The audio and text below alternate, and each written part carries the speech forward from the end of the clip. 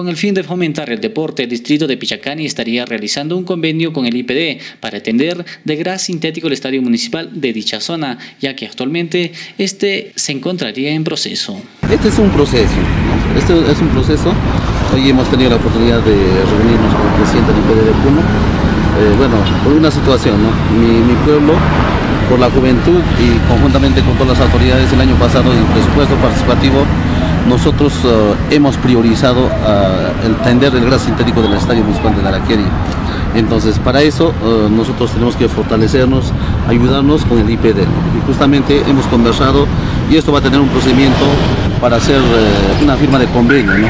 Prácticamente para el desarrollo de la actividad deportiva, para masificar el deporte en el sitio de Pichacani. Sin embargo, este proceso tendría una demora de 6 meses. Ante ello, se debe masificar la práctica del deporte en el distrito de Pichacani.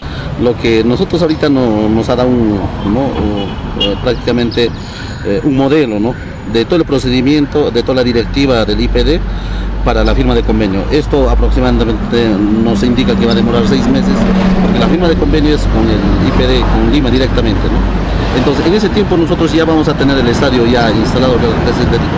Entonces, el objetivo es de que nosotros tenemos que masificar el deporte en el distrito, ¿no?, ya sea en diferentes, se puede decir, en fútbol, en vóley, en atletismo y otros, ¿no?